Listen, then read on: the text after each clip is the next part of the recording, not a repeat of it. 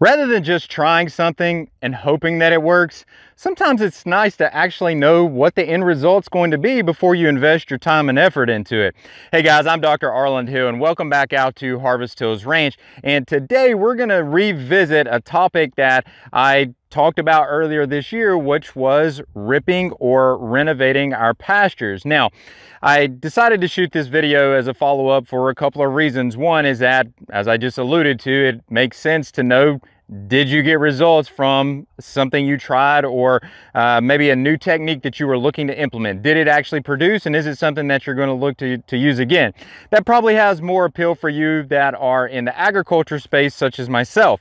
But what about you that aren't in the agriculture space?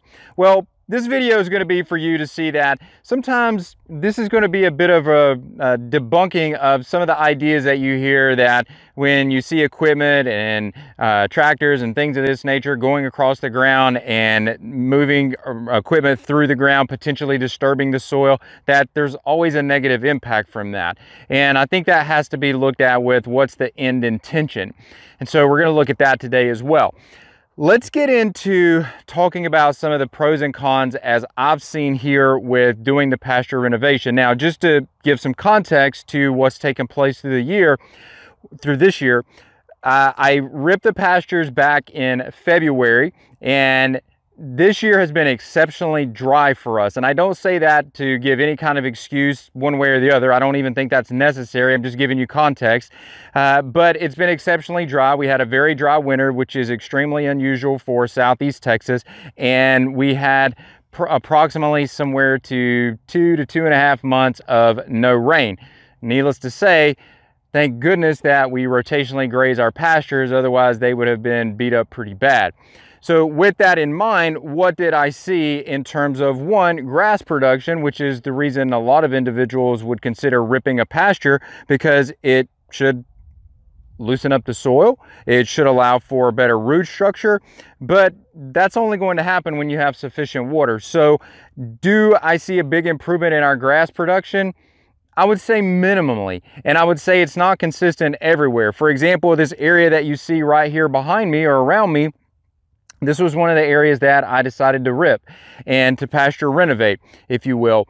And I would say that minimally, it did produce better grass. Is it great? No. Is it a significant change? Is it changing my herd in any way?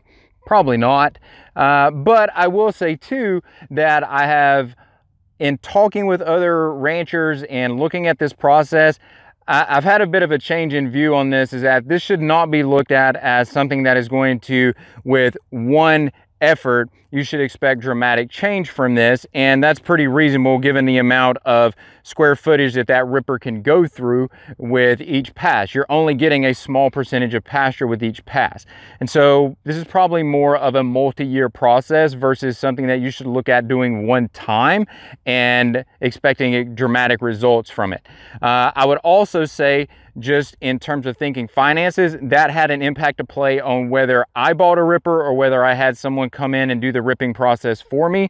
When I had this quoted, it was $75 an hour, and it was only for just this paddock that you see, which is about 5 acres here, and that was what was going to take place. They were going to charge me $75, and it was going to be about a 4-hour process, 4 to 5 hour process. And I started doing the math on it, on the areas that I needed to renovate. It made more sense to buy a renovator myself and do it year over year. That, I would say, is a pro. Let me show you what I would consider another pro with this. And you'll notice that I've got these step-in posts, and I've got two types of step-in posts here. I've got a two-prong step-in post, and these are single-prong step-in posts. And the reason I decided to show you this, because to me, this has probably been the best reason for me personally to have ripped the pastures. And here's what I mean by that. This area that you see right here that I'm standing on was very hard to step either one of these types of posts into. The area just to my left here was also difficult to step these posts into, and actually probably a bit more difficult than even where I'm standing, which made running lines to set up paddocks for cows a bit difficult at times too, because especially when the ground was hard, we hadn't had any rain. Like I said, two and a half months, you haven't had any rain, it made getting posts in the ground really difficult. And the moisture, we've had some rain in the last month, not a significant amount, maybe 3-4 inches max. So again, not a significant amount, but here's where the ripping has really helped out. So where this post, this single prong post is at right now, this is one of the areas where one of the shanks on the ripper went through. And so if I step this in, I can get that in pretty easy. If I come right here, this would be where another shank went through. You can see where the grass, or where the dirt is pulled up under the grass. If I go in here, not great, but I can easily get that down, and that's going to certainly be stable enough, especially when it's ran as a line, to keep the cows in place. They're not going to push through that. But now let's look in between these where the ground wasn't ripped at, and you can see immediately that post started to bend when I put pressure on it. So could I get this in? Yeah, I can get that in, but it's more difficult. And if I come just over here, let's just try it. I don't know what it's gonna do. I mean, you can see I'm not gonna push that in the ground. It's gonna take me hitting it pretty hard. I don't like doing that to the post. I don't wanna run the risk of breaking these posts. That has happened, but again, you come back into an area of one of these lines that was ripped, and you can see with just a little bit of light pressure, it goes in. To me, that has been the absolute biggest benefit in this whole process, and it has made running lines so much easier. Now, in this area just to the left over here, as I mentioned, I renovated this area too, renovated actually more area on that side of the fence than I did currently where I'm standing at. And you can even still see the lines in where the shanks pulled through the pasture at. And with that in mind, you go back and look at this, is it going to make a difference in 1 year? No, just because the grass hasn't changed that much over there. Granted, I just flail mowed that yesterday, so to reset the grass so we can start stockpiling for winter, for the cooler season, but it just didn't make a lot of difference over there. So, you know, a multi-year process is really what that amounts to. Now, with that in mind, those are the pros. But there must also be some cons in this too, and indeed there are. And the biggest con that I can take away from this process is that, especially when you're dealing in hard soil, if you've got any clay soil or where it's a mix of sand and clay, you're going to find that the harder that soil is, when that shank goes through, it's going to create a ridge in there. So as the shank pulls through, it creates a small ridge. If you're driving routinely across that, if you've had a relatively flat pasture that you're going across, you're going to find that you're going to be, like when we go across that with the Gator, with the UTV, it's a rough ride now.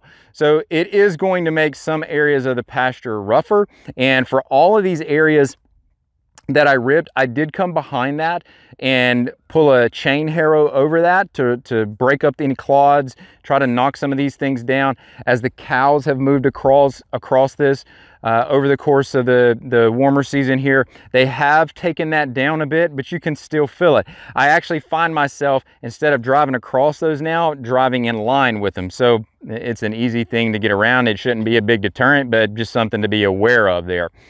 So what's the takeaway from all of this? Yes, do we rip? No, do we not rip? I actually think that this is something that is worth looking at. Do I think it should apply to every area of every pasture? No, I don't. It's not something that I'm going to do in every area that we have. Our areas that are more sandy, where the soil is looser, where we have good growth, I just don't see the point in doing it. But these areas that are rougher, it clearly does loosen up the soil, and we're in mid-September right now, and I did this, as I said, in late February. So you figure we're somewhere around 6-7 month range as to how long this has been done, and we can still drive these posts in the ground easy. So that ground where the shank went through hasn't hardened back up yet. will it over time? Well, hopefully if those roots we can get some water, we can get these roots growing, and we infiltrate those areas of the soil, hopefully that ground won't harden back up, at least not until those roots have had a chance to take hold and change the environment around where those shanks went through, and ultimately give us better grass growth long term. So, you know, this is really a decision that you need to make, but I wanted to do this as a follow-up. In fact, someone mentioned that they only subscribed to our YouTube channel because they wanted to see a follow-up to the ripping video. So for that individual, this video is for you. So anyway, guys, thanks for joining us. Thanks for taking a look at what the process looked like. Hopefully this information's been helpful for you. Make sure you come back again, see what we're doing out here at Harvest Hills Ranch and what I'm doing in terms of taking the philosophies that we apply here at the ranch and how we're translating this into human health as well. You can find out more about what we do on the human health side at drarlandhill.com. And if you want to know more about what's going on at Harvest Hills Ranch, what we produce out here, you can go to harvesthillsranch.com. Until next time, we'll see you soon.